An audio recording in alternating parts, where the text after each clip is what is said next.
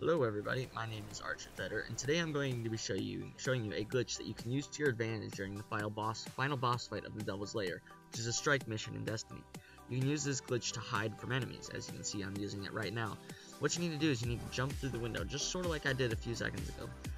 And it's actually quite tricky to time the jump right, because you have to sprint into the window, and you have to jump at exactly the right moment so that your body fits right through that opening. Now, I use this this tactic to my advantage several times during the boss fight, which you'll see. I used it at first in the video, and then right now I'm gonna try and use it. But as you can see, it's actually quite tricky to do. So it's kind of something that you need to use sparingly, because otherwise you could spend too much time jumping in the window and the enemies will kill you. It's also quite tricky to get out of, as you can see. But yeah, it's actually a pretty useful glitch that one of my friends found. Fiercer Chin, shout out to him. It's a link in the description to his channel, not the other way around.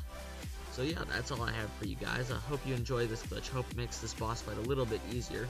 Unfortunately, as you guys will see, I still failed the boss fight. But luckily my teammates revived me, because as you know, the strike missions do have a matchmaking system. So anyways, that's all I have for you guys today. Thank you for watching my video, and I will see you guys in the next one.